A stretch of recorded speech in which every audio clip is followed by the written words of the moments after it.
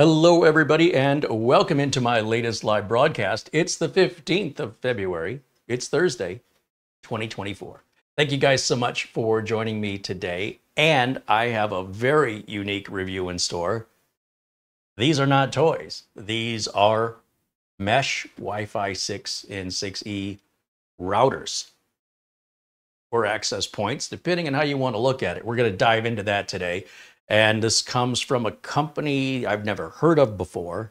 I guess they're based in Vietnam. I've been to their website and I don't see any firmware downloads for these. So not even the version they come with, which is a little concerning. So other than that though, Despicable Me is going to be doing a despicable review of these despicable routers. I kid. These routers are actually much better than you might think. But first, hello to everybody out there. Thank you so much for joining me today. And our friends over at Acronis who support us with their software, their I still want to call it TrueImage. Their Acronis Cyber Protect Home. There it is. And it's backup software and imaging and cloning software. Very reasonably priced. And you have a discount code here if you want to buy it. Check it out for yourself. It has a free trial, and we'll have Begowden from Acronis joining us here in the near future to do some product demonstrations. It won't be the first time, so if this is new to you, please look back in our library for past visits from our friends at Acronis as we walk through the entire process of downloading the trial, step by step. You can click right along with this. You don't even have to know or understand anything other than repeating what you see on the screen. Monkey see, monkey do. And you'll end up with a full image backup of your machine. Now, even if you choose not to buy Acronis, you keep that backup, put it away somewhere. Because when you're going to need it, I guarantee it's not going to be because, oh, I'm doing an update, I should back up. Oh, I'm going to put this software on my computer, I should back up. No, you should back up because you don't have a backup, or the backup you've made is really old and you've made a lot of changes or added a lot of pictures and stuff to your computer that you no longer have a copy of. So backups are perishable. But regardless of that, any backup is better than no backup. And if you follow along in our tutorial video as we download the software, install it, and run a first backup, you will have a backup of your machine. Now, if your trial ends and you decide not to buy it, keep the backup. And the reason I say that is Acronis will restore your backups for free. You can download the software again, even after the trial's expired. Let's say, for example, you've downloaded it, you've followed it through, it's not for you, whatever reason, you don't buy it, trial runs out, so you uninstall the Acronis software. I guess you could leave it installed too if you want to, but the point is that you can always re-download and reinstall. The trial is still done. It's not like you start over again on your trial, but you can still restore that backup for free. And then that might make you think twice about just what a value Acronis is once you go through that heart-stopping experience. It will always be an unexpected experience. It often happens at the worst time, and it could be anything. It could be a power spike. It could be a flood, it could be a fire, your house could be burglarized, you could accidentally click on something that infects your whole machine with ransomware, your drive could fail, it just goes on and on and on. So you just never know. Just like when you get in the car and you drive, who's ever prepared for an accident? When it happens, it's always a surprise, it's always unexpected. In fact, if you were expecting to get into a car accident, you probably would have stayed home. All right. So all the links for Acronis and the discount code in the video notes below the video. Also a shout out to our friends over at Instant House Call. That's the remote software I use. When clients call me and they need help, we're using Instant House Call. I get on. I oftentimes can fix problems without having to get in the car and drive to their location. Many of my clients are on the other side of Phoenix, and Phoenix is a big area. Now, it's not Los Angeles.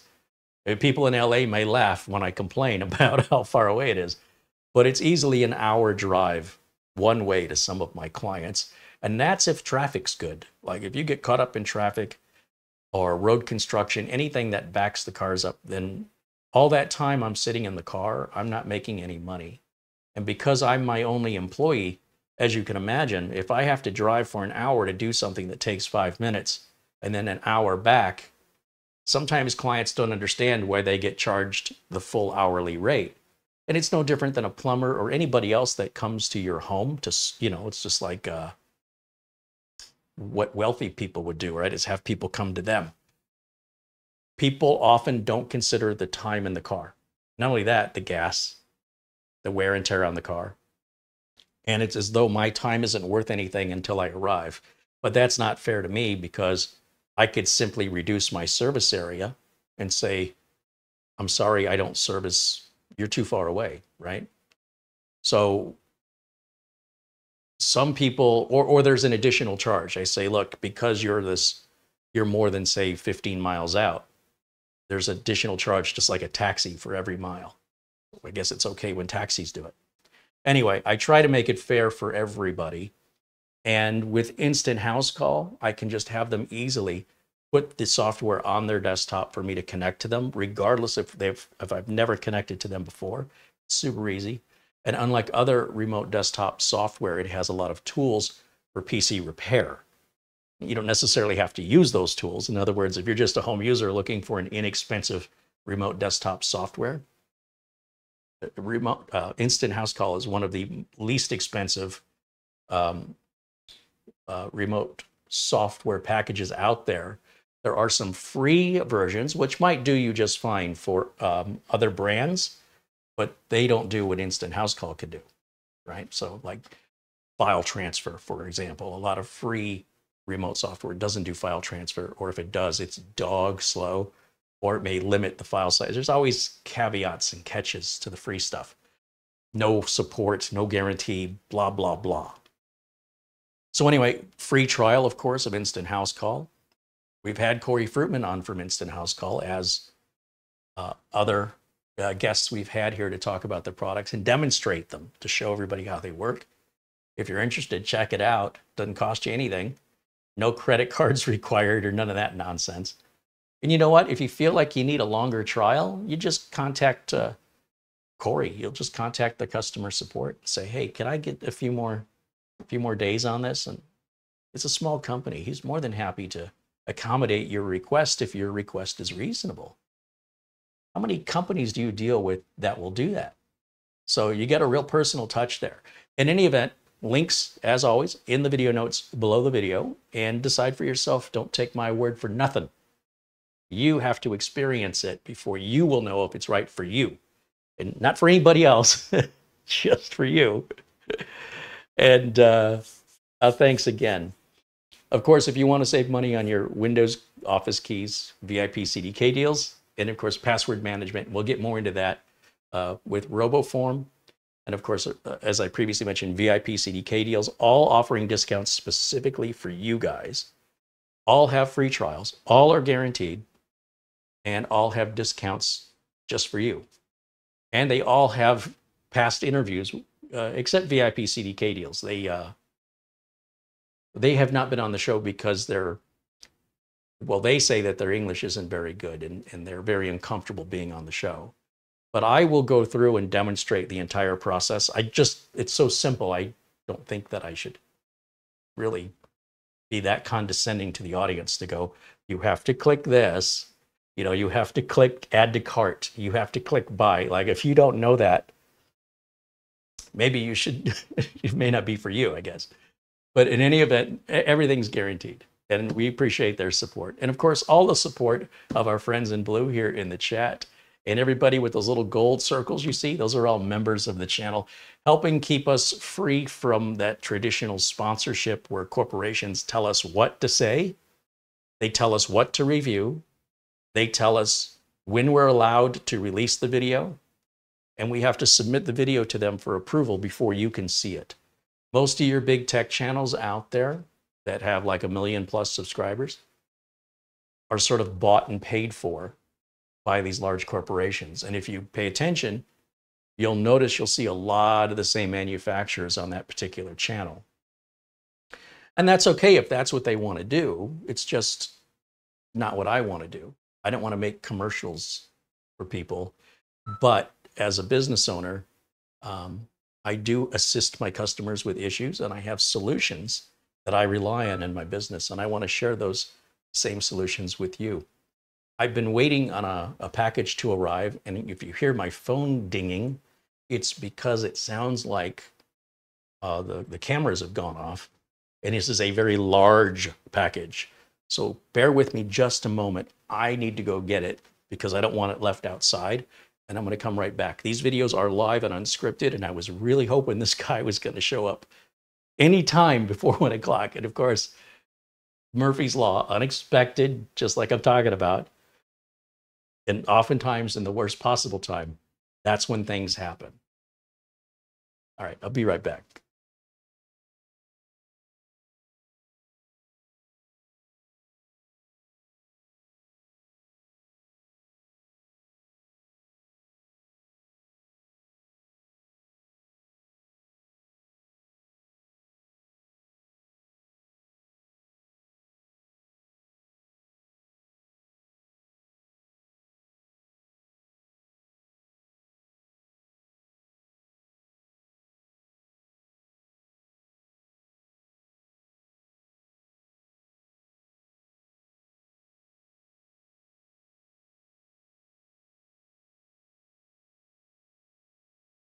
Again, I apologize for that, but this package is nearly as tall as me. And if that doesn't advertise to porch pirates, I don't know what does. So I just wanted to bring it in. Anyway, today we're looking at these Minions-based routers, and I can't wait to show them to you. First, I want to say thank you to those, once again, our members and our moderators, and of course, anybody that's contributing here. And I don't just mean financially. I mean contributing in the interactive discussions amongst one another and with myself, because this is all about community. This isn't about me telling you what to do. This is me just sharing with you the inner workings of my business, some of the builds I do, the repairs I do, again, the software and tools that I use in the real world, instead of being a site that's making commercials. I've jokingly said, you know, many of the other review channels out there, if your ad blocker truly worked for the people who complain about YouTube ads, if that actually worked, it wouldn't allow you to watch their videos. Those commercials you're seeing before their video, their video is just a big commercial. I don't know if you realize that. So we try to keep everything real. If I like something, it's because I genuinely like it. I'm not being financially incentivized, except by keeping my business up and running. And the way I keep my business up and running is keeping my customers happy. So if tools that I use keep my customers happy and they want to support us here, that's the best of all worlds. Because that also means you get a discount on something that I have vetted out, that I really use in my real business, not as some enthusiast or hobbyist whose IT qualifications are Fortnite or I don't know, Minecraft. That's fine. They're allowed to do that, and what they're doing isn't wrong. I'm not better than them. I'm different, and I'm just explaining how I'm different, and that might be important to you. Because if I was a viewer, I'd want to know that. It wouldn't be obvious to me. So I just want to present information to you the way I wish somebody would present it to me. Some people are going to get it. Some people aren't. Some people are going to say everything I say negative is true and everything I say positive is paid for. The internet is a weird, weird place. But I assure you, if I genuinely like something, I like it. And if I genuinely dislike something, I dislike it. And there's no money involved in that. And if you don't believe it, it's not my problem. All right, so let's see. Let me scroll through here. It looks like I've missed a few contributions. So I want to say thank you to, where are we? Hey, Chris Johnson renews his membership here. Speaking of members, thank you, Chris. He's now a member for 21 months. That's fantastic. Our friend Buster, known as Peter Laycock in the chat room, contributes 10 pounds. He says, good evening, Carey and Marlena and everyone in the chat. All the best from Bonnie, Scotland. No weather? Is it cold and raining? It's in the 40s, right? 40 degrees? We're dropping at nighttime here in Phoenix down into the 40s, but in the daytime all this week, we'll be in the 70s. Low to mid 70-degree Fahrenheit weather. Thank you, Buster. Gerardo Quintana-Roo with a membership renewal at 21 months also. Thank you, Gerardo. And he says, happy Thursday, Mr. Carey and all. Right on, yeah. Happy Thursday to you. Our friend Planet Cryos, who has his own YouTube channel that you should check out if you haven't already, contributes $5 in Super Chat. He said, it would have been funny if you dressed up like one of those minions for the review. Joking. Good to see you, Carey, in chat. I'm already dressed up like a minion. That's my everyday look. I have my Year of the Dragon shirt on for helping to, to join in and respect our friends in China. Not everybody in China is your enemy.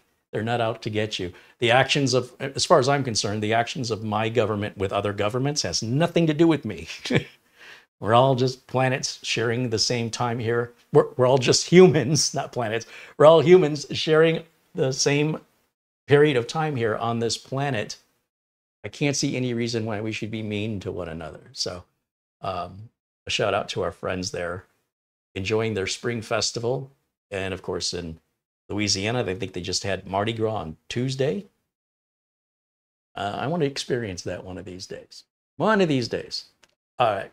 And we just try to be respectful of all people, all cultures, and all ages and all genders, and just be nice. Just be kind. It's the easiest thing to do. It's its own reward. And Planet Kraus with another $5 contribution says, Chipotle for dinner. Oh, man.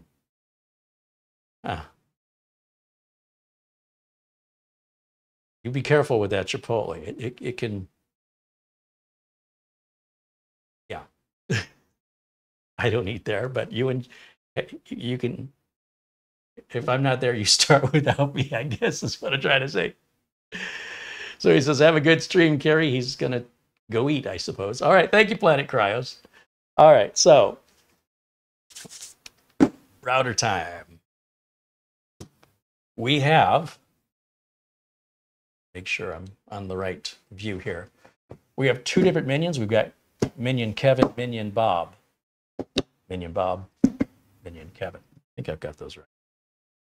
And the boxes have a QR code in the back that take you to the instruction manual, which I think was all in Vietnamese. Oh, no, there was an English version, now when I think about it. It was the website when I went there. A bunch of stuff was in Vietnamese, but it's a Vietnamese website, so, you know, what did you expect? There's Buster again with 10 pounds. He goes, just for you, the temperature in Edinburgh is 49 degrees Fahrenheit, which is 9.4 degrees Celsius. What is it raining? No, he didn't say it was raining, so I guess it's not raining. Thank you, Buster.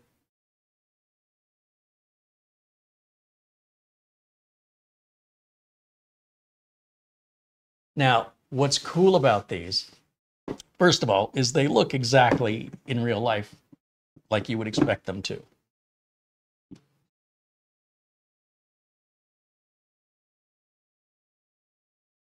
Come on.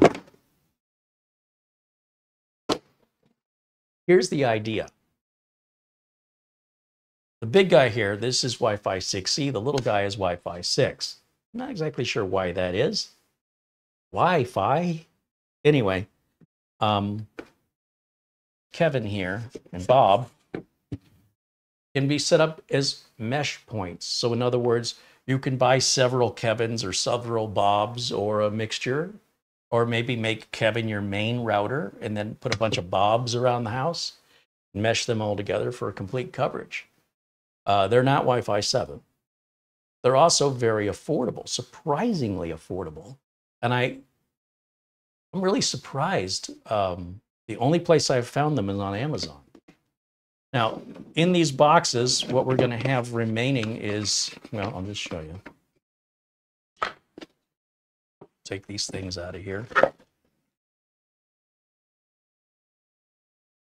So they're calling these access points or APs. Let me bring this up to the camera a little closer here so you can get an idea of exactly what's in the box. And we've got a pretty decent manual size here going through. Obviously, this one manual is intended to be for both.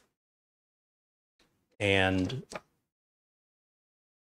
you'll see here that the contents, if I can find this, are English between pages 8 and 14. So really, out of this thick manual, only pages 8 to 14 are going to be for us. But they walk you through with pictures, and it's pretty thorough. I was actually quite impressed at how well this was done from a company I've never heard of before. Now, this company has been making routers for some time, sold in and around Asia and maybe Europe, I'm not sure.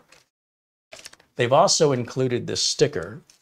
What's cool about the sticker is this gives you the factory default passwords, which you're intended to leave alone, but you can change them if you want to.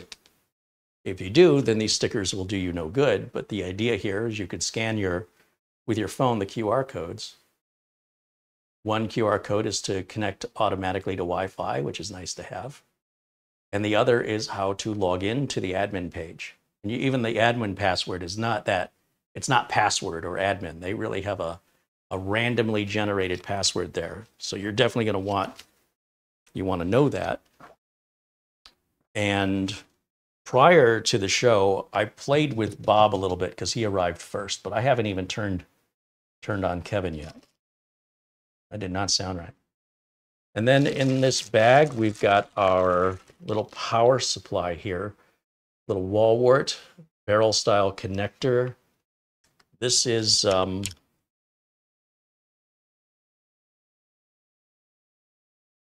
trying to look at what the amperage is on this. It's pretty low. 12 volts, less than 1 amp. The output is 12 volts, 2 amps is what it says. Okay. This thing I don't think is going to draw 2 amps from the wall, but what do I know? And then finally, you even get a Minion-themed Ethernet cable, a flat one, so you can run it under carpet or whatever. And that looks like this. Have you ever seen an Ethernet cable that looks like that? Now, I guess the reason they're calling these access points is if we bring one up here, and they're both the same on the back. On his chest, you're going to have a light, and the light's going to be red if there's no connection, and green if everything's good. That's pretty much, I think, the only two you got. His feet kind of move around, and his hair is a little funky there. And then around back, you just have, essentially, when you think of access points, or not access, or mesh systems, like the Eero or others where you've got the little square, like Amazon has theirs, Google has theirs. You usually only get 2 ports. That's pretty common. And so one is intended, in this case, to be your internet source. And if I can get the camera to focus, bear with me, where it says WAN on the blue port, that's where you plug in your internet source. And then LAN, the yellow port, is what you can plug a device into. But you'll see there's only one. You've got a switch here to turn all the LEDs off. You'll say, but Carey, there's only one LED. You just said it's just this. Well, no, there's LEDs on the back of the network ports, and it turns those off as well. So if this is in a bedroom and the light is bothering you, there's not much light that comes out of it, but some people are quite sensitive to that. You just flip the switch, and the unit, of course, still works, but all the lights go out. It's a pretty nice touch. And then we've got our power barrel connector right there.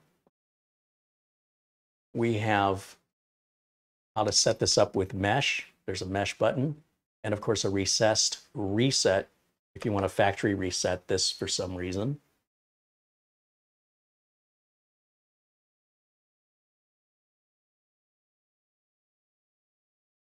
And then on the bottom of the unit is where you would expect to find your SSID and password and the URL to log into the unit to configure it. It's really a plug-and-play solution. You don't have to configure it. That's the beauty of these. They're simplified. Now, if we take a look over here at Bob, very much the same thing. He's got no hair.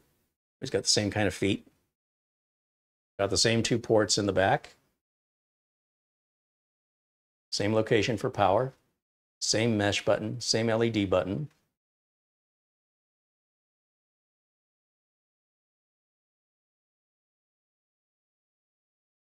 And same information on the bottom. Now, they're very reasonably priced. First of all, there's a couple of things that when it was Mara and I were looking at these, I said, those are really cute. I bet they're crap. It's sort of like when you buy a cologne or perfume and it's in a fancy bottle, or even in many cases, alcohol that's in a fancy bottle. What's in the bottle is often, in my experience, terrible. So you're buying it for the bottle. So I just thought, well, you're buying this, you know, for the theme of Minions. But it turns out they're actually pretty good. Yeah, they're not bad.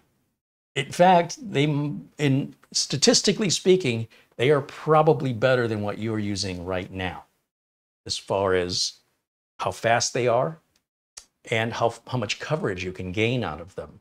Because as you can add more mesh points, you can continue to cover any dead spots anywhere in your house, from the 2nd floor, 3rd floor, 4th floor. I don't know how big your house is, your basement, all the way from one side to the other side, the backyard, the front yard. Now, these are not outdoor, but you could certainly put it right near an outdoor wall, and that should cover whatever outdoor areas within, I don't know, 1,000 feet. Anyway, let me show you the Amazon page here. I don't know how I found these. I think I was just scrolling around and looking for a router to review, and I haven't seen anything new and exciting in the router world for a while. You know, we reviewed the Wi-Fi 7 last year, and there's just nothing. Asus has a really nice one, but I don't think they're going to sell it here in the USA, and even if they did, I couldn't afford it. Let's go over to the Amazon page, and we'll look at it together.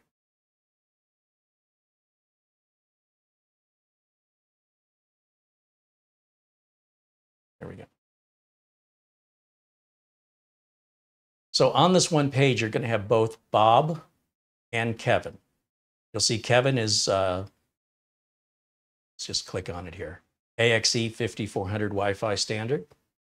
And Bob, a little bit slower, also almost half the price, AX 1800. So that's all to do with performance. Now, if you are going to put these around the house, for example, you may not need Wi-Fi 6E everywhere. So you could save a lot of money by keeping the Wi-Fi 6E in places where you need that higher bandwidth, and then spend, you know, nearly half to put the Wi-Fi 6 Bob in places where that performance difference won't really matter. So for example, if you're just connecting to the internet and you're not transferring files inside of the house, you probably won't see much benefit from the Wi-Fi 6E. So why spend the extra money if you don't have to?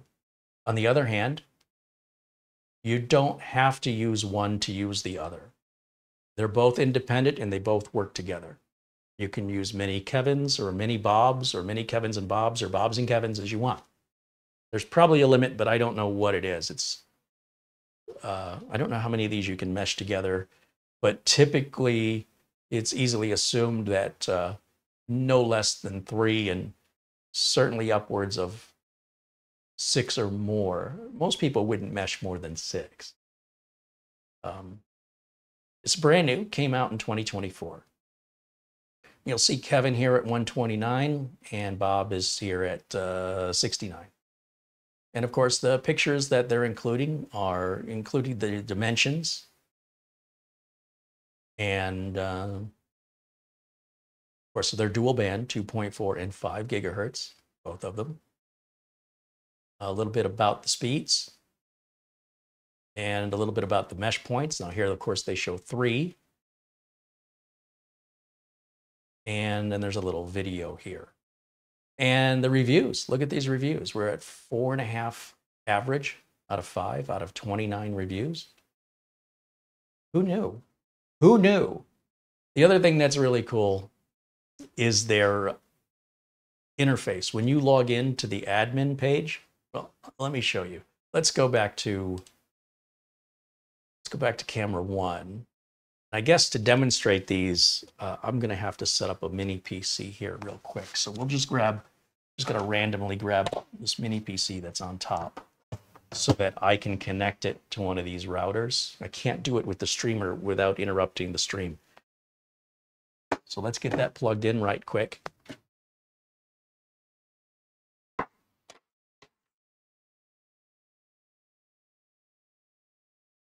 I got a little mini PC that's really fast, so this won't take very long.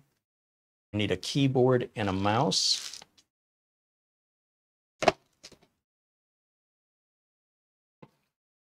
Keyboard and a mouse. I better move this keyboard or I'm going to be typing on the wrong keyboard all day. Move that out of the way and let's turn these on. Sari wants to know, can you use these with another router? Yes. Yes, you can. And then this is my USB dongle for the keyboard and mouse, and I need an HDMI cable. Now to hook these up, I can't remember which, this was Kevin, right? Let's, yeah, let's do this.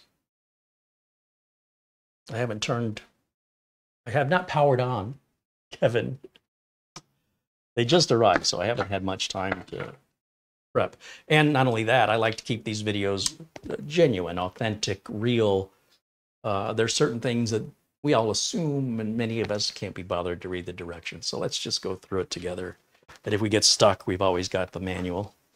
But it's pretty simple.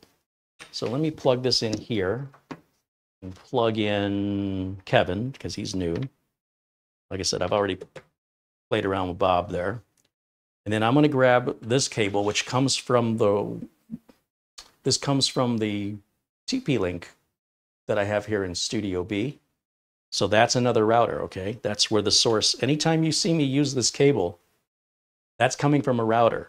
And we're going to plug that in where it says WAN, W-A-N, right there. And then I'm just going to run a cable, or I can connect this wirelessly, but I'm going to run a cable just to simplify this and move it along.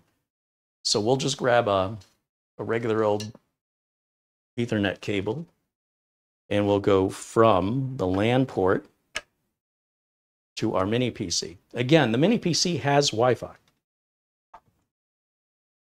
And because we already know the Wi-Fi name and password has been set from the factory, whereas other companies, they force you to do that on your own. And that throws a lot of people. They're like, I don't know, you know, didn't I already set up a password? They're confusing the administration page, which allows you to make changes to the router, with the Wi-Fi page that allows you to connect to the router for accessing the internet and any network share, potentially. Now with that plugged in, I guess I need to turn this guy around. There is no on-off switch. Let me turn the LED on though so we can see the status. We want to see his chest light up green if everything's good. And it did already. And if you can't see it, let me cut the lights. Can you see that he's green? And can you see on the back the LEDs for both of those cables? And then when I hit the LED button into the off position, all the LEDs go off. That's it. It's just that minor. I can't believe that there are people, well, I can, that would be annoyed by such a small amount of light. But there you go. Let me bring the lights back up. Now, I need to go over to this computer, which is on HDMI 1. And I'm going to turn off camera 1 so we can see this desktop together. And let's see, I need to go full screen. Okay.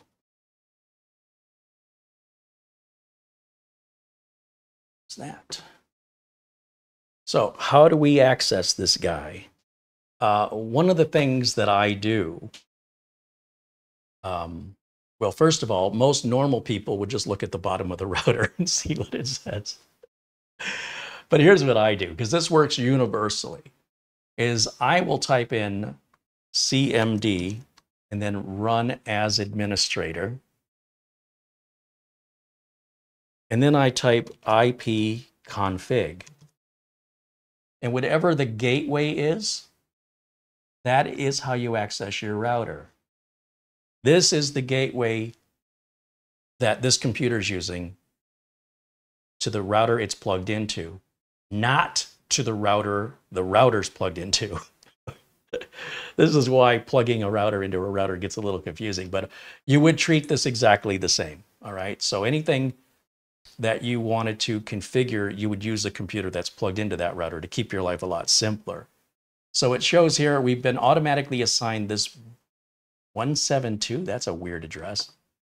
Well, and then we just go there, right? So 172, what was it? .20. Hold on a minute. That was kind of pre-filled and I made an assumption. 172.20.1.1.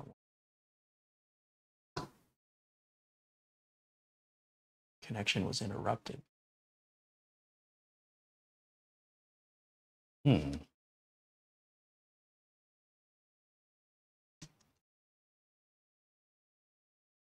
172.20.1.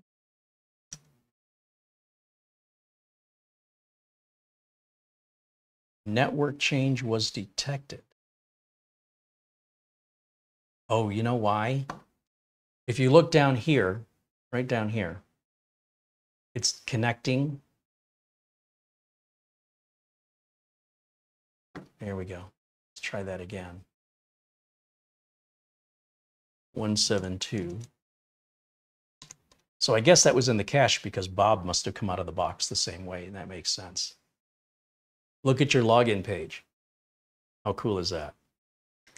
Now, on that sheet of paper or that sticker, it has our default password, which is, okay, don't confuse connecting to Wi-Fi with accessing the admin page. Apparently, the username is Kevin. It doesn't tell us a username here. It just gives us a password. So I don't know if it cares with the username. Very strange. And the URL they told us to go to is smartair.home.com instead of typing the number in. But the number will change based on your particular network and router configuration, or it's just variable depending on how your stuff is set up.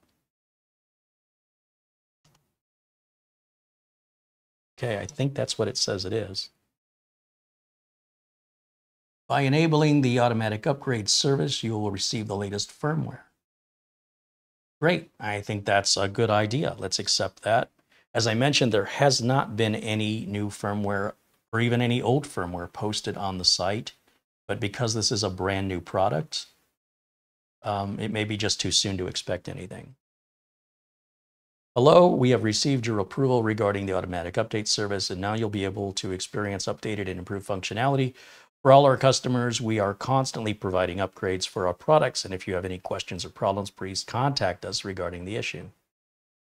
And there is, have you ever seen a router configuration page that looks like this? And you're going to get all the traditional information that you would get on any other router. System info, access ports, port statistics, connected devices if you want to see what's connected, device management, MAC address filtering, media access control, which most of you wouldn't mess with, network stuff, all your internet, IPTV settings, mesh settings. So you can set up the mesh, you can turn it on or turn it off, give the device a name. You don't want two devices with the same name. So even just changing one little character here is all you need to do for the system to acknowledge a different name. And out of the box, I don't know if if these last few numbers change automatically, because this really seems simplified so that all the end user has to do is push the buttons and you don't have to have all this technical now. Then of course there's connection info to verify what is on the mesh. And we only have Kevin powered on. We have not powered on Bob, nor have I meshed them together. They don't mesh together automatically because that's not what you might want the two units to do. So it's up to you to enable that. But at least it's easier to enable than any other mesh network I've ever seen. Then of course, if you want to change those Wi-Fi settings from what they have set for you on the stickers, you can do that if you wish to, but then that means you're rendering the information on the stickers useless. But don't get rid of the stickers, because the minute you reset the router and it goes back to default, you won't know that information, but you will be able to go to the website. Oh, this supports multi-user, multi-in, multi-out. That's cool. We have wireless protected service settings, right? And that's to set your password. Oh, I'm sorry, not to set your password. This is, so WPS, I was thinking WPA. WPS enables you to connect like a wireless printer or something by just pushing the WPS button on the printer, if so equipped, and within a few seconds, pressing the WPS button on the router. This router doesn't have a WPS button on it, but it does have a WPS button in it, meaning in the firmware, in the router software. Typically, I said that backwards. You typically turn WPS on the router first. I'm not sure how much of a big deal that makes. I don't use WPS. It's for people who think that entering the password's too complicated, especially on a printer where it's not always obvious. And people who aren't of a technical mindset their eyes glaze over. So if you could say, look, push the button here, then go push the button over there within a certain, 60, 90 seconds, they'll connect securely. But WPS is not considered a secure platform for that very reason. And a lot of places recommend you turn WPS off. So here, WPS by default is off unless you hit the start button. Then we have something called Wi-Fi extension settings. I'm not exactly sure what that means. Let's see. Oh, Wi-Fi scanning, encryption key, WPA mode. We're in bridge mode. Automatically, it determined that we are plugged into another router. It did that all on its own. I'm not going to say it's idiot proof, but it's definitely one of the easiest router setups. It is intended for the end user, just a common non-computer techie person, to plug in and use it as it's configured. The only people that would be getting in here and doing this are people that know what they're doing. A regular end user would not be required, as many other routers do. In fact, I think every other router that I've experienced requires the end user to go in and set it up. They've already set it up for you, and not to worry, no two units are the same with regards to the Wi-Fi password or the login password. That's all being randomly generated as they're programming the BIOS or the firmware, and the stickers are individually printed for each unit as unique as a serial number. And then under device management, you have system management, you have account management. Of course, we configure our time if that's important. You might have devices that rely on the router's time, like security cameras. Web server management is pretty complicated stuff. You've got your logs, right? This is everything we've done since the router's been turned on. We have something called additional settings, which under here has our universal plug and play settings, our DDNS, remote access, which allows outside access into the router, which I would leave disabled. Nobody can break through a door where there is no door, that's all I'm saying. You've got wake on LAN settings here. You also have your typical port forwarding and demilitarized zone settings. And then there's also auto reboot settings. So, sometimes they tell you should unplug it and plug it back in. Well, you can have it do that for you so you don't have to think about it. And you can say, I want this to reboot at a specific day or on a specific date, and then do it, whatever the date is, do it on the 1st at 4 o'clock in the morning, and let it just do that once a month while you're sleeping or, you know, set that time to when you're sleeping and people aren't using it, you'll totally forget it's doing it, and you'll get just incredible reliability where you're going to say, at some point, you're going to realize, I haven't had to reboot these things like forever, at least in theory, because they're rebooting themselves because you set that up. That is a feature I would love to see on other routers. And if other routers have it, I'd like to see it more prominent because I haven't noticed it. But here, everything is so easy to access. This is so much better than I thought it was going to be. Then, of course, there's firmware management. You can see it tells us our current firmware version. The automatic upgrade is turned on. So if you decide to change your mind, you just go in here to switch it. And then if you want to, if you've downloaded the firmware manually, you can then select to point to wherever your firmware is, upload it that way. But you shouldn't need to do that. You should be able to just update on its own. And that's all there is. Like, it's just that easy. I can't get over it. And then you're looking at really good range. You're looking at really nice performance, especially out of Kevin here. Bob, look, if I was, say, let's say Studio B had a basement. Let me go back to camera one before I continue this discussion. Let's say Studio One had a basement, and down in the basement, I'm not doing any work. I don't have an office, but I've got a television down there, and all my friends are coming over, and we're going to watch the Super Bowl, and we're going to stream it wirelessly from, let's say, Paramount Plus. I think that's what the Super Bowl was on. I don't want to run a cable from where the router is. The router could be on the first floor. There could be a second floor. And it would be a terrible idea to put the router anywhere but into the middle of any house or building for the best equal fair coverage. But let's just say the guy who ran the cable, the internet guy, ran the cable up into the bedroom upstairs. And so you have to put your modem there, whether you like it or not. And it's up against the opposite side of the house. And you're down 2 floors down and also towards the opposite end of the house. You don't necessarily need to have Wi-Fi 6E to watch streaming television. So why spend the extra money?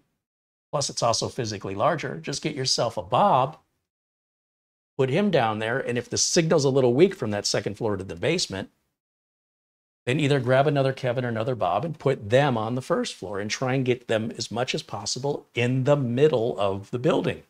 So the middle of the basement, the middle of the first floor, the middle of the second floor, you're going to get the best coverage.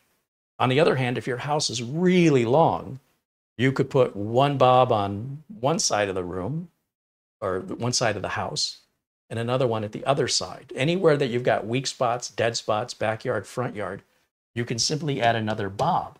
The only reason you would need the Kevin is really internal file transfer. So if you're not transferring files, big files, by the way, for it to really make any difference that matters, from the basement to the second floor, you don't need to spend all the money to have the bigger, more expensive Kevin. Just get the Bob. Ignorance is bliss. No one will know the difference. The phone will automatically, let's say you're connected, let's say you're connected to your Wi-Fi with your phone. Because they're mesh, it automatically switches you to the strongest access point as you walk around the house. You don't even know it's happening. Just like when you're talking on the phone, your cell phone is switching towers as you're driving. You're not on one cell tower on a 3-hour road trip. You're switching towers repeatedly, often, and you have no notice of that while you're on the phone. It doesn't drop the connection usually, and one tower hands the call off to the next tower. Mesh systems work the same, but their range is very, very much low. It's a much lower power. And it's lower power because they don't want radio signals bombarding you at high frequency. You know, there's a couple of reasons. One would be health concerns, right? Some people are like, hey, could the radio waves hurt you? Well, you're getting hit with radio waves whether you like it or not. From literally radio stations, television stations, airplanes, police, military. It's all over. And this certain bandwidth that the FCC is permitted for use for residentials is low power so that it doesn't potentially interfere with emergency services or airplanes, et cetera. And also so that it's not a potential health hazard if you've got this thing sitting right next to your head. I still wouldn't put it next to my head But if you did, in theory, it's so low power, it should make a difference. So they're perfectly safe. And again, the best place to put your router is in the middle of the building. And wherever you have weak or dead spots that aren't acceptable to you, that's where you place another one somewhere between where you're trying to get and where it's coming from. Because the closer you can get your mesh to the next mesh, the stronger the signal is between them. But it won't do you much good if you set them both side by side, because you're not going to extend your range except by that much. So you try and meet them in the middle, right, if possible. And then you get a fair connection from one mesh to the other, and then from each mesh to whatever you're connecting to. Let's take a look in the chat room, because I realize some of this can be quite confusing to people. But man, oh man, have they, I think you've got to agree, that's one of the simplest setups I've ever seen. And when you have guests come over, they're going to think that's a toy. They're not going to realize that's your router. Who would think that's a router? I wouldn't. Now, if you're somebody that needs the latest Wi-Fi 7, like me, you can have that too. Like me, I just plugged the Wi-Fi 7 router right into it. So my Wi-Fi 7 router has all of those ports on the back of it that I need. But a lot of people aren't me. Isn't that a surprise? And they're just running wireless devices. Everything's wireless. So they don't need the plugs in the back.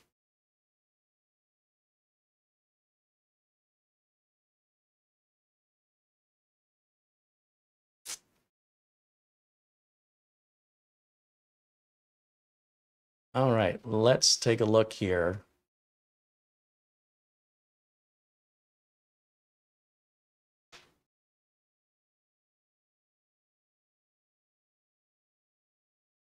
Oh, people think they're cute.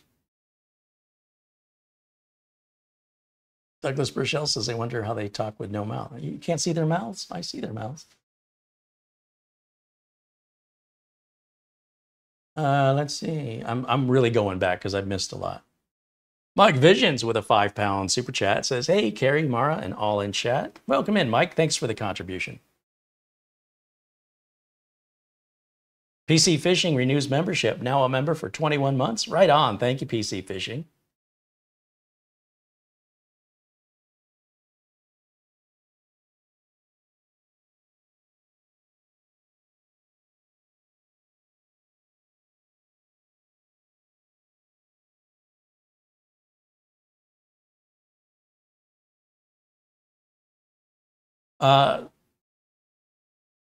Here on the channel, I try to cover as much as possible of what I support or would support in my business for both business and consumer clientele.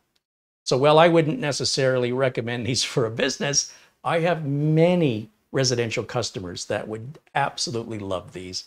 And you know, the goal of the video isn't to tell you what you need, but to just introduce you to what's available. What you think is appropriate or inappropriate is, you know, that's on you.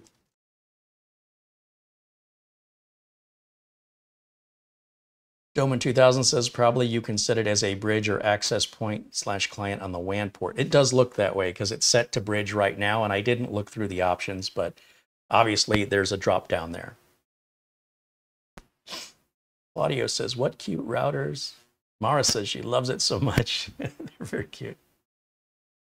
Andy Kane says, what's a 172 IP address? I know what a 169 address is. So 169 means you're not getting an address, right? That's just like 0. 172 and 192 and 10, those are non-routable, meaning you cannot, by me showing you that IP address, it's not a security risk for me.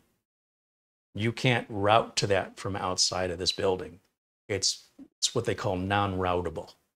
So your cable modem is going to get a routable IP address, and then your router acts as a firewall and as a, oh, come on, Carey, you know the word. It's a network address translation device. And what it does is it takes that public IP address that somebody could use to hack you, to hassle you, and it hides it and protects it and gives you a non-routable IP address starting with 192 or starting with 10 or 172.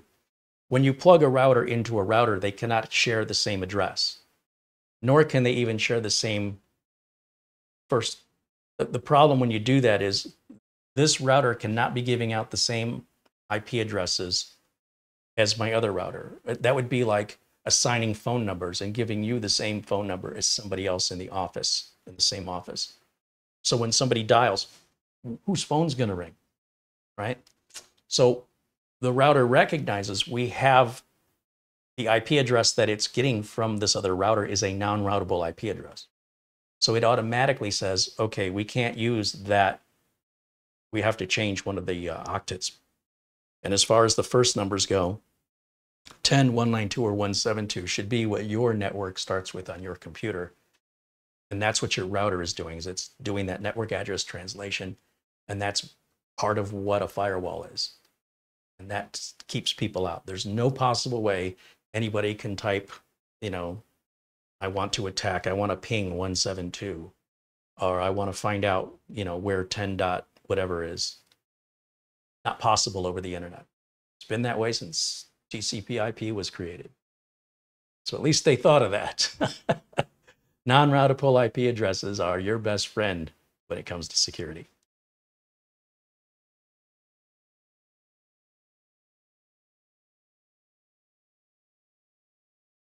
Feral Terminator said, I'm getting to the point in my life where I just want to tinker less with networking equipment. I just want it to work.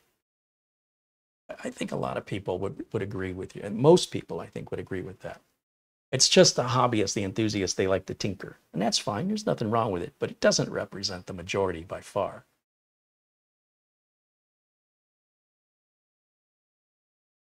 Andy Kane says, it's great that it detects bridge mode. Yeah, just plug it in. They work. Oh, Planet Cryos contributes $2. He says, delay in eating. I'm back for a bit. You know what? You might just be extending your life. Are both the LAN and WAN ports 2.5 gigabit? I don't know what speed though. You know what? That's a good question. I'm assuming they're 1 gig each. If they're anything more than that, I will be delightfully surprised, but I don't expect them to be. I just got to find where it's English.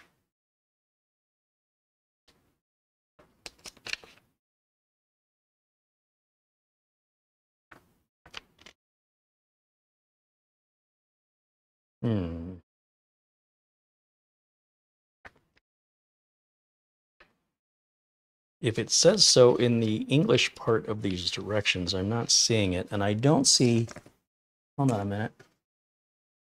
No, it doesn't say any number. There's no number here. It just says LAN or WAN. Again, I would expect them both to be 1 gigabit, but I could be wrong.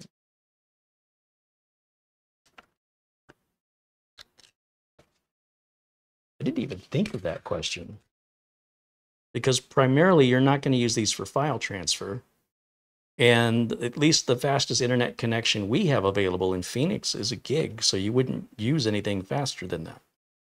I'm not quite sure what would you do with it. Oh, I guess on the LAN connection though. But even on the LAN connection, you're either going directly out to the router or you're going wireless to another mesh point, which would slow you down to the wireless speed. So would there be any benefit to 2.5 gig? Don't think so. That's why I'm thinking to myself, I don't think it would matter. At least until people start getting multi-gig internet connections as a normal thing. And if you got that kind of money, I don't know why you're buying these. You could get yourself a much nicer router system. But we'll look into that. Mark Gain says they're definitely a conversation piece.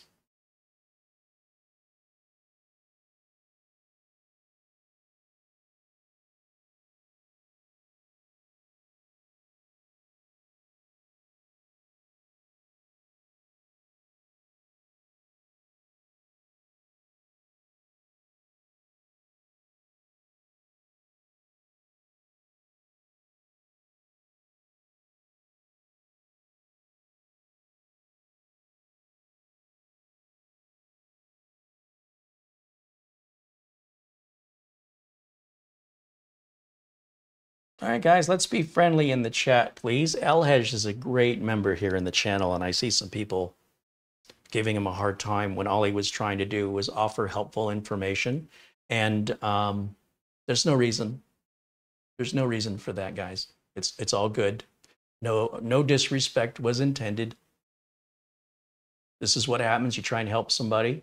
You think you're helping, and they get all ticked off and offended that you think they needed the help. There's no reason for that. Please don't do that. You can say thank you or say nothing. But I consider Elhej a friend, even though I've never met him. And I know, and this is why I like when people are blue, I can understand what the intent is. It's not like somebody comes in I've never seen before, and we don't know, are they being a jerk or are they just being misunderstood? So in this case, guys, please, somebody's trying to help. There's no reason to be offended by that.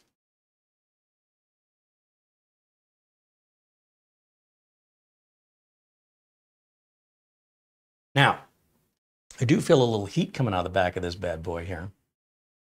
And I'm wondering, let's go back into the, oh, I'm feeling the heat coming from the mini PC. This is a 13700H and it gets warm. Wow. It's not, yeah, it's not too hot, but I'm feeling the fan blowing hot air on me from time to time, and I thought it was coming out of the router. No, the router's fine. It's my, this is, like I said, this is a very high-end mini PC.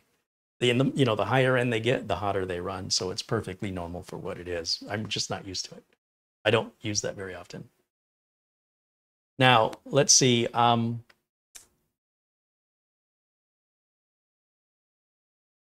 go back to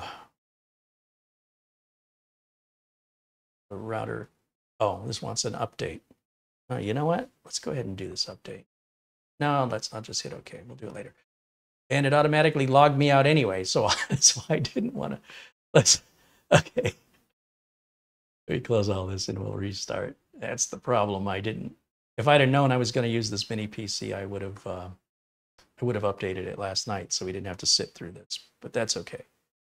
Let me take another look at the Amazon website here. See if they mention anything about those ports. We got QoS, WPS, dual band.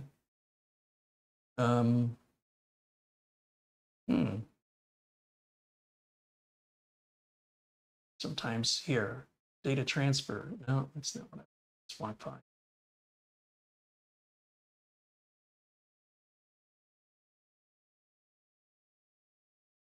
This is all about Wi-Fi.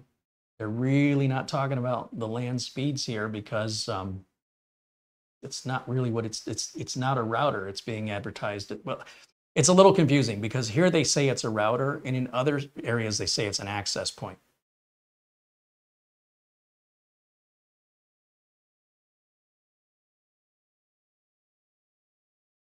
LAN, one port RJ45 1000, and WAN, one port 1000. So they're both gigabit. Yeah, and that makes sense to me. Like I said, I can't imagine what benefit you would have from 2.5 gig. Because they're mostly designed to be primarily used as wireless devices, and that's why there's only one LAN port on them. You'd want a proper router if you needed to plug in a bunch more. Or, you could plug in a switch, right? But then you're going to have a cable mess. It's much cleaner to just get a router. Use the device that is best for your needs rather than taking something that isn't best for your needs and forcing it to work, because that's going to cost you more. It'd be harder to maintain over time. And yeah, it does say it again right here, 1 gigabit per second WAN and LAN. And I'm going to assume that Kevin is the same, but we can verify. Let's see. Kevin here, and scroll down. I suspect it's going to be the same.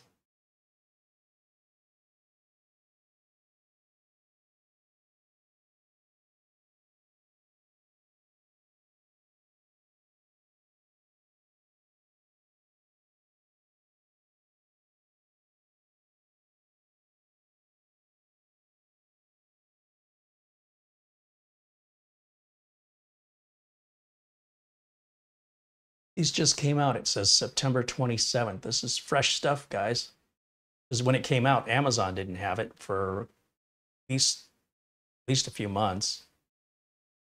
So it's interesting. They don't really talk about the LAN port here.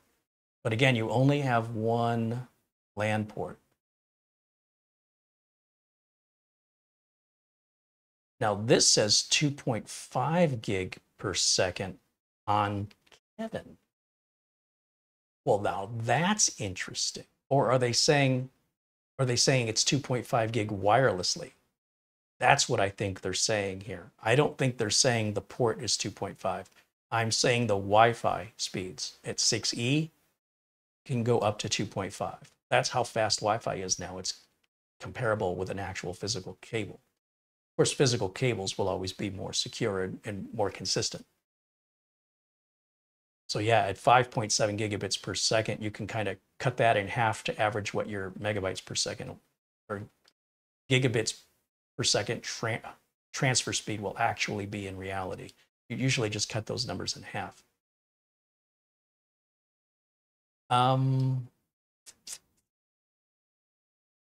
Interesting that they mentioned it on the one and not on the other.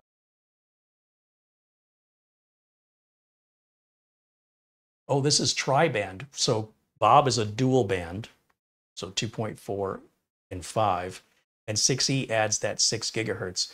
But for 6 gigahertz, you need to have a modern phone or Windows 11 because 6 gigahertz is banned in some countries. So Windows 10 doesn't have the ability that is required by law to enable 6 gigahertz. So even though, so this tri-band, the 6 gigahertz band may not be useful to many people who are not running Windows 11 or don't have the latest and greatest cell phone from the last 2 years. And I don't know how a cell phone benefits from 6E. I don't get that. But don't expect 6E to work on Windows 10 or Wi-Fi 7. Same problem. Just making sure I'm not overlooking it.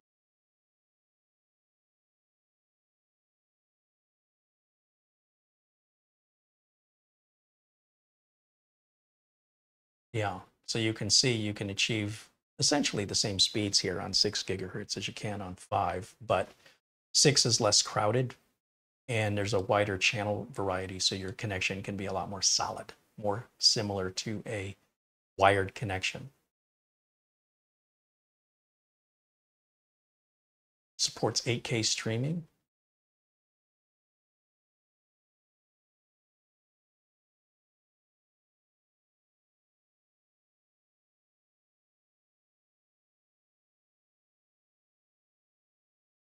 All right, well, we did get the answer for Bob. I'm just looking for the answer with Kevin. And since we have Kevin plugged in, I'm sure my computer rebooted a long time ago. So let me go back and try this again. Back over to the mini PC.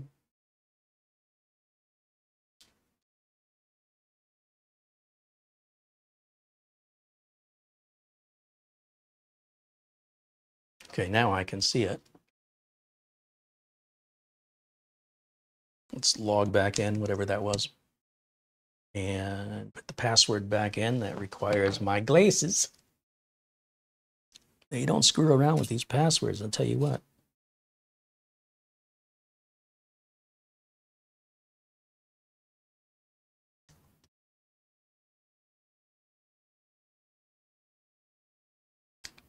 Oh, look at this. The WAN is 2.5 and the LAN is 1 gig. It was right there in front of my face when we first brought this up. Whereas on Bob, the cheaper unit, the WAN and LAN will be 1 gig each. So at least if you do have a high-speed internet, a multi-gig internet connection, then multiple people at 1 gig can connect and each get their own 1 gig speeds without interfering with one another's. That's why they do that, just in case you didn't know why.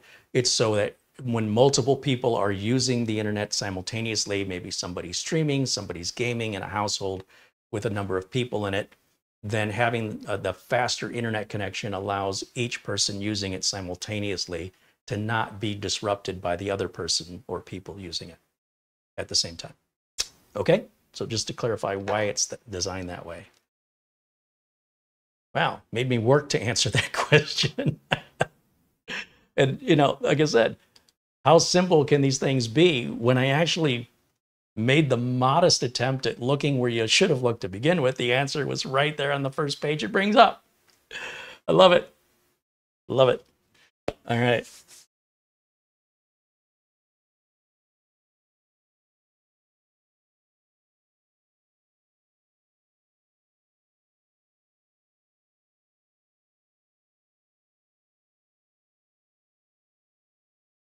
The Amazon description shows Kevin at 3.6G.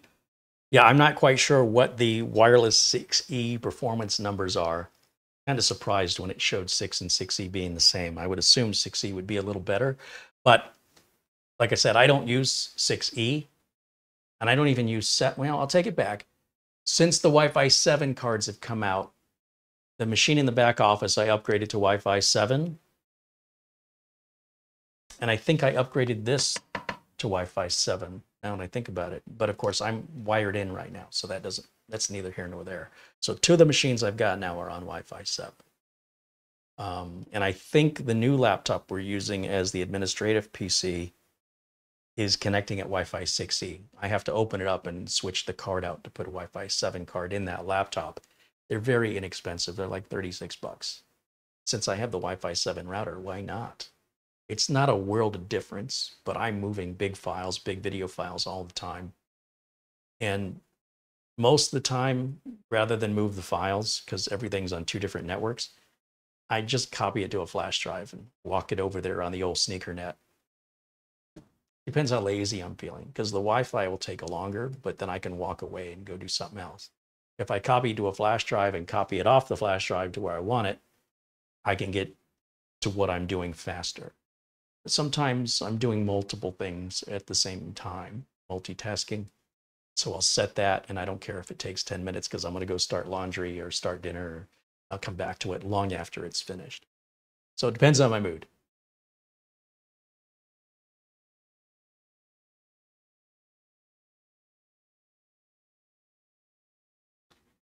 Richard Palmentier wants to know, how do you know if you're connected to Internet Protocol version 6? How do you know it's running IPv6? Just that ipconfig command will show you. Netfreak says, gotta go, folks. Enjoy and all the best. Right on, right on.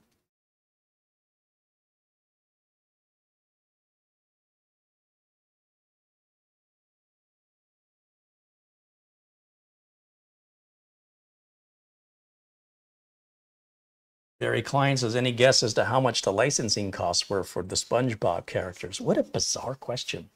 Are you one of those people, when you go to somebody's wedding, you look around and go, huh, wonder what they paid for this place? Wonder how much that catering cost?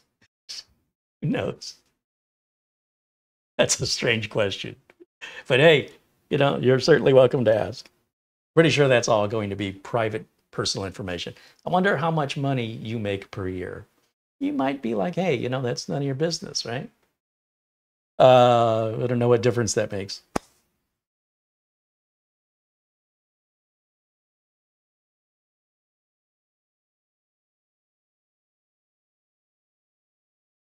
John Paul Bacon said Amazon shows 2.5 gig speed for Kevin. Again, that's the wireless speed.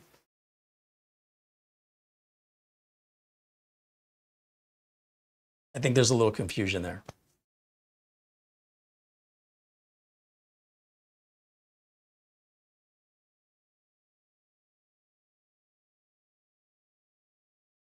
Jim KJ3N said the reason he was asking about the 2.5 gig is if the router can't do 2.5 gig, file transfers from the laptop are bottlenecks at 1 gig. Well, but they're not if it's wireless, right? So in theory, if you're connected via wireless with your laptop, I would assume most laptops are connected via Wi-Fi, you're going to get 2.5 gig through the Wi-Fi. But if you're saying, okay, but if I'm getting 2.5 gig to the router, but the router's only communicating to my other router at 1, that's bottlenecking me. Well, in that case, you'd want Kevin. You'd want to pay the extra. If you want extra, you have to pay extra. But the good news is, at least it's available. It's not like they're saying this is it regardless.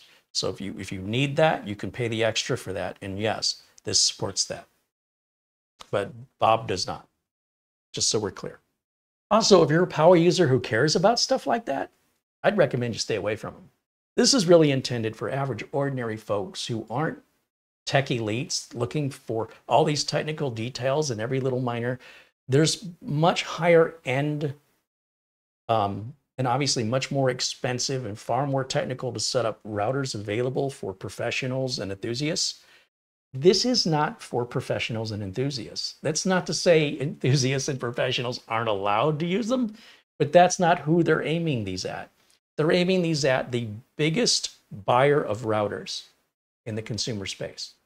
And that is not, in the consumer space, the professionals buying routers and the enthusiasts buying routers make up less than 10 to 15% of router purchases. The vast amount of routers purchased are just regular individuals who have no technical confidence and they want it to be easy. And, you know, for somebody to buy something really simple, but they want it to do really complicated tasks, you're sort of missing the point of who this is for. You probably won't be happy with it if you're that demanding. The good news is, though, since everybody's different and has different expectations, some professionals and enthusiasts may be very happy with these.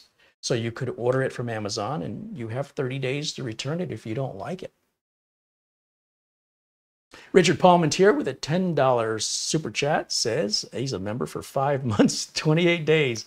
That number 2 is going to turn to a number 6 soon. Right on. Thank you, Richard.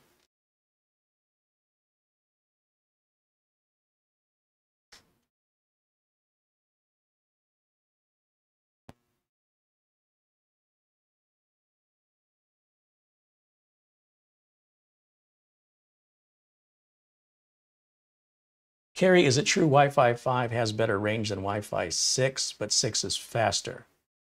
Yes. Anytime that number goes up, range goes down. But at the same time, you're making an assumption that the airwaves are clear. This is the problem with information online. It's making assumptions and it's using theoreticals that will vary depending on the user. When, you know, they advertise gas mileage, it always says your mileage may vary because it depends where you live, what the weather's like, how you drive. You live in San Francisco and you're going up a bunch of hills. I mean, that's going to consume a lot more gas. If you're going back and forth on the freeway or stop and go traffic, is going to make a big difference. What gas you put in your car, you can get severely different mileage results than what's on the window sticker. So oftentimes when people talk online, you may see the acronym YMMV. And what they're stating, and this is usually like in conversations and forums, what the person writing that message is saying is that this is my experience, your experience may be different. So if you live in an apartment in Chicago, New York, Boston, some crowded city, and these apartments, you know, let's say this apartment building has 30 units in it, you can expect all 30 are going to have their own Wi-Fi. And you better believe they're all bleeding over onto each other and overlapping, and they're congesting the space that we're using to transmit the data that we can't see with the human eye. And so Wi-Fi 6 is going to be less likely being used. So let's say you're in a very crowded apartment and you have Wi-Fi 5, and you might find it's better than 2.4 because 2.4 everybody uses. 5, most people are using 5 now. It's been out long enough. 6 is pretty rare. So you'll have this whole area of airspace all to yourself in that crowded apartment with all that congestion. And all of a sudden, everything opens up and the 6 is going to be better. But at the same time, your range will be diminished because the higher the frequency goes, the shorter the range is, but also the more open, more likely open you'd be less likely to be affected by congestion. So is it always fast? It's not always faster. Or is always the range better?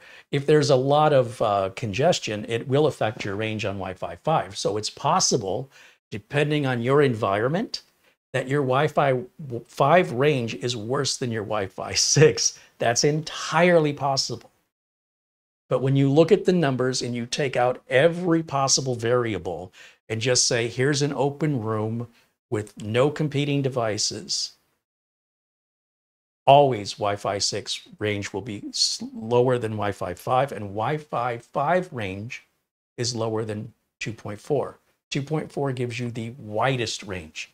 If you keep getting those numbers lower, you get further range on the lower numbers. That's just the way the spectrum works. All right, hope that I try to take things that are complex and I try to find analogies or to simplify them without getting into technical engineering. David Graham with $2 in Super Chat says, good show. Right on. Thank you, David. Michael Dane, hey, he's the man, joins us in the chat. He said he's getting ready to give away his 150th computer within the next few weeks. What a generous man. Michael, I think he's in Ohio, and he refurbishes and builds and gives these computers to people he personally knows in his community that he knows is, it's not a scammer, it's not someone messing around, that helps and improve the quality of life for the folks. I'm so proud to have him here in the community and leading by example. We do that here as much as possible. We do a lot of computer giveaways. I don't know how many we've given away, but certainly well over 100, maybe closer to 200. It's not a competition. But if it were, what a great competition.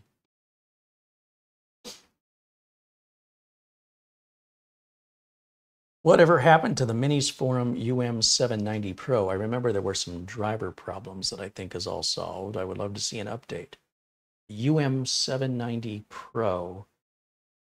I don't think I had driver. The only thing I remember having driver problems with were the GTR. Oh, so when Beelink came out with the GTR 7, they had driver issues, right? And they couldn't get the display to work. Is that what you're talking about?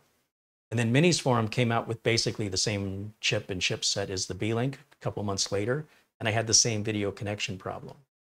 It works fine now. Yeah, that's all been solved. That was an issue where the manufacturers of these devices released the product before AMD released the driver. And AMD advised them not to do it, and they did it anyway. Now, if I had plugged either of those devices directly into a monitor the way most people would, it likely would have been fine.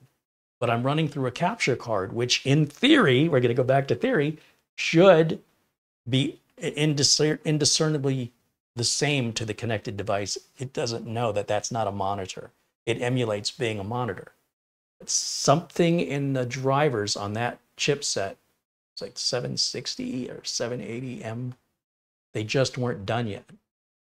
So, well, most users never had a problem. I have a unique, different situation here, and we obviously did. Yeah, the problem has been resolved. And, I still have the units, obviously. So, time permitting, we could bring them out and reevaluate them. But they're not new news anymore, They're still sold, and they're still current products. But I try to bring you new stuff. I try to make introductions, and you've already been introduced. And so many other channels have already covered the reviews. I feel like revisiting that would be pointless unless I had something new to bring to the table that the other reviewers haven't done. But I appreciate the question. You got a good memory. John Paul Bacon provides a link. He says this website shows all the info you may want to know about Wi-Fi or Wi-Fi 6E. Here you go. Hey, it's Paul O'Brien's birthday. Look at that. Everybody say happy birthday to Paul O'Brien. Paul joins us from Ireland. Sláinte. I think that's how you say cheers in Irish. Did I say it right? Don't ever do that again, Carey. There he is, €2 contribution. He says, it's my birthday and I'll cry if I want to. I hope it's tears of joy. All right, did I miss any questions? I think that's about it for today's show otherwise.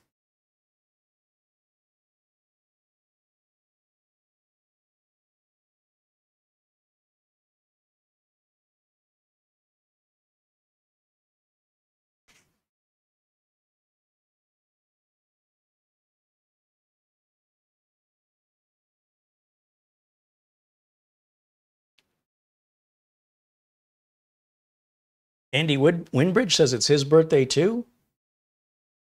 You guys twins? Happy birthday to Andy Winbridge. Right on. Hope you guys have a great day and thank you for sharing it with us. Charles Eslick said he's going to be 70 years old on the 25th. Well, don't rush to that. Sherry McFarland said that was a great discussion and a great demo and a great chat. Thanks to everyone and thanks, Carey. Thank you, Sherry. Very nice of you. I appreciate it.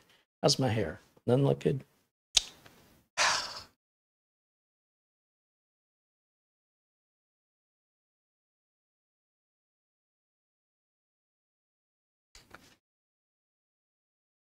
We're so lucky to have such a friendly, thoughtful, kind community here. I can't tell you how much I value this community, and I just appreciate each and every one of you for being a part of it, making it so amazing. I haven't checked my phone. I'll broadcast. Let's check that quick, and then we'll say our goodbyes. And I'm biding my time. I'm stalling to give you time to put any final questions about the routers. Let me...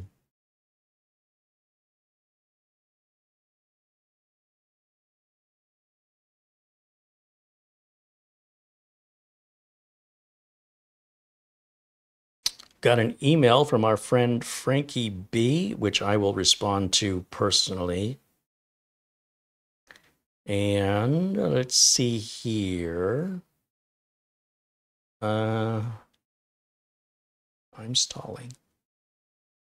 I want to give you guys time. Sometimes I end the broadcast, and right as I end it, somebody asks a question, and I'm like, darn it, I really wanted to, you know, give people an opportunity to answer their questions for them. And I'm anxious. This giant box that arrived is a 49-inch curved screen Samsung that I told you about earlier. It was on sale at eBay. And I'm so paranoid about receiving something like that in the mail. I have this anxiety that the screen is going to be cracked. And it's massive. So I don't want to have to put it all back in the box and take it back to ship it. It's going to be a pain in the butt. I'm crossing my fingers that everything's okay in the box. Now, the company I bought it from has sold, according to eBay, it shows they've sold over 250 of them. I have to imagine most of them have arrived just fine. Otherwise, you wouldn't be making any money. But still, you never know how your delivery driver might treat it, or how some delivery driver in the process of getting it to you handled it or dropped it until you open the box. So obviously I couldn't do that while we're live. So you know what I'm going to do as soon as the stream ends, right?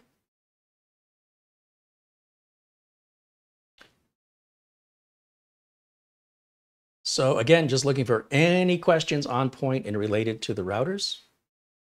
And I don't see any. So I think that's going to wrap it up. Paul O'Brien says, yes, we're twins. And I'm just thinking like Arnold Schwarzenegger and Danny DeVito twins. Maybe? I don't know. For some reason, that's the image that went in my mind when he said that.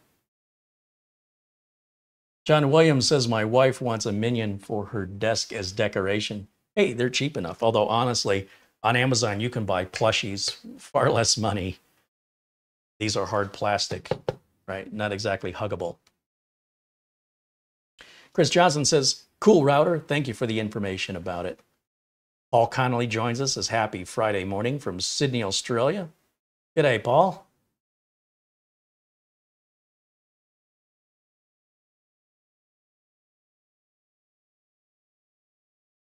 Andy Woodbridge said he turned 75 today. Look at you guys. I know a lot of 70, well, not specifically 75-year-olds, but I know a lot of people north of 70 who refuse to learn any of this. They just have a mental block. They just say, no, I don't understand any of that stuff.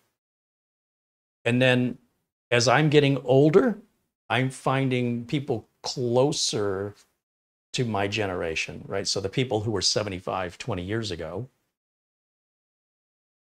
I was seeing a lot of that. A lot of the folks of 70 or north of 70 just making that statement, I don't understand this stuff. But now 20 years later, people that I'm meeting that are north of 70, I'm meeting more and more that are staying on top of the technology. And I love to see that. And it's just kind of showing how what used to be obscure or puzzling to one generation, you can kind of see, at least from my perspective, as I get calls from clients, I'm starting to see the shift in attitude or in understanding, where it's not so, the attitude I'm saying is more like, you know, I got this. I just need a little help with something, versus the attitude before that I saw more often than not in that age range or age group was that this is all above my head and you can't teach it to me. I'll never learn it. I love seeing that. I love to see not the people saying, you know, I'll never under, but love seeing the attitude change of as we move to another generation of self-reliance and not letting age be an excuse that suddenly you're too old to learn. That's the dumbest thing I've ever heard. That's just a bad attitude is all that is. So I'm happy to see the better attitude. So good for you. And that's kind of becoming the commonplace now. I'm routinely meeting people in their 80s that have a very good understanding of technology. And like I said, there's just a little something that's a little over their pay grade that they need help with, and they call. But it's not like it used to be, where they were pretty much helpless. And it was by choice, I assure you.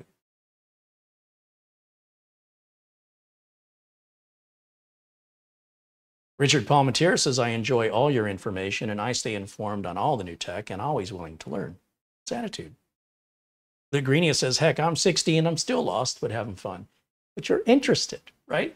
I'm talking about people who just refuse to be interested. They're just, nope. It's like talking to me about baseball. I don't care what the rules are. I don't want to know.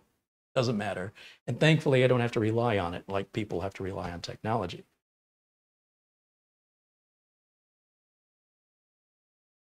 Andy Kane said, age is only a number. It doesn't stop me from learning new technology. Yeah, but it's a big number. No, of course not. It's attitude. And, you know, you can meet people with a bad attitude in any age. It's just, all I'm saying is there was a time when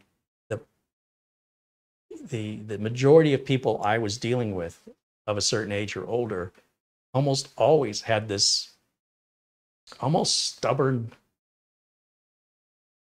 I'm not going to learn that kind of attitude. But they didn't say it that way. They made it out like, you know, they're victims. It was a choice. All right, that's gonna be it for me for today. Thank you guys again for your contributions, your support. Thanks to, of course, our friend Frankie B there and Buster. These guys make a lot of things possible here on the channel. I hope you guys appreciate their community contribution, and I certainly do. And of course, thanks to all the members and all of, whether you're blue or green or white in the chat room, it doesn't matter. You're supporters as far as I'm concerned, because you participate, you engage with each other and myself, and you get what I'm doing. A lot of people don't get what I'm doing. They want commercials. If they don't get a commercial, they're really upset at me. You should have made this 3 minutes long and got to the point and did your research. This isn't an advertisement. It's weird. People want to punish me for not making a commercial. It's the weirdest thing. So anyway, you guys get it. And those people, I don't miss them. Good riddance. This isn't for them. My channel isn't for everybody. And I never thought my channel would even get this big to begin with. I just make the content I would want to see in the way that I want to see it. And hopefully I would find like-minded kindred spirits, you know, and more so than I ever imagined. So I can't thank you enough for that. It makes me very lucky. And of course, thank you to Mara for the great work she did on today's thumbnail and the video notes. You notice she's putting a little QR code on the thumbnail now. And that way you don't have to look at the video notes. Like if you're watching on a television, you can point your cell phone camera right at the QR code. And if you have a relatively modern smartphone, if you hold it just for a second, your phone will see that that's a QR code, and a little pop-up will appear right below that says click here to open whatever website that QR code takes you to. So that way, it's another way to open links without necessarily using a mouse or needing a computer. Like if you had a Fire TV that you watch these videos on, or you're watching these videos on a television. Well, your television has browsing capabilities if you can watch YouTube on it. But to get the QR code, you would have to use a modern cell phone. And then you can direct the cell phone to open that page on your television if you wanted to, or just look at it on your phone. Technology's great, ain't it? If we learned how to use it all, that's usually where the issue lies, is learning all these new little tips and tricks that aren't so new. That's okay. We're all part of that in some way. These items I will mention, I forgot. I purchased these with channel funds. Your contributions, right here. So, not quite sure what I'm going to do with them yet. They could go back to Amazon within the 30-day period. I'd feel a little guilty about that if I do it. On the other hand, we've got about $250 in routers here that I could use to get something else. Amazon allows it, but I don't want to abuse it. But I don't want to even pay more to ship them away. Or they could go on a shelf and we could maybe have a project in the future where we reuse them. Anyway, we'll see what happens. But listen, thank you guys so much for being a part, as I mentioned. And yeah, David says I could send them back, give them to the family. Yeah, there's a lot of options there. But the channel funds, it's a bit struggling, and I could certainly use that to get something else for more content. I don't think it's evil. It just doesn't feel right to me. So kind of fighting with myself about it. I haven't made up my mind yet. If Amazon does something to upset me, that'll change everything. But Amazon's been great. All right, I'm rambling. So we're going to go. Thank you so much for watching. Again, thanks to our friends at Acronis, RoboForm. Acronis is backup software. RoboForm is password management software. I'll tell you what, if you're not using password management software, your life is going to change the minute you start using it. Thanks again to Instant House Call. And of course, don't pay too much for your Windows and Office licenses. You can save more than 90% off the manufacturer's suggested retail price. They're legitimate, guaranteed. They are going to activate. And if you have any issues at all with any of these companies, they have awesome customer service. And unlike any YouTuber I've ever seen, if customer service doesn't solve your problem, you reach out to me personally. The channel email is in the About section of YouTube, and we're gonna make it right. Buck stops with me, and I wouldn't endorse something I wouldn't use myself or recommend to my customers. And if my customers had a problem with something I recommended, I'd be held accountable. Something most YouTube content creators refuse to accept any accountability. I'm the only one I know that does it. So you have peace of mind. There's no way you're going to get ripped off. All right. That's going to wrap it up for me. I will see you all again tomorrow. We've got a build going on tomorrow. And I don't know, maybe Mitch will be joining us. Let's see. I haven't even decided what I'm building. I've got 5 different builds to choose from here, just laying around in parts. And I kind of want to get my hands on that MSI Godlike board.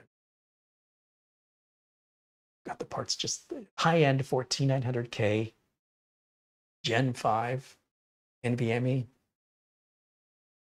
Kind of leaning on that, but I'm going to chew on it a little bit and we'll see what happens. That's it. I will see you hopefully tomorrow, same time, same place. We always broadcast starting at 12 p.m. Pacific time, 3 p.m. Eastern. Bye for now.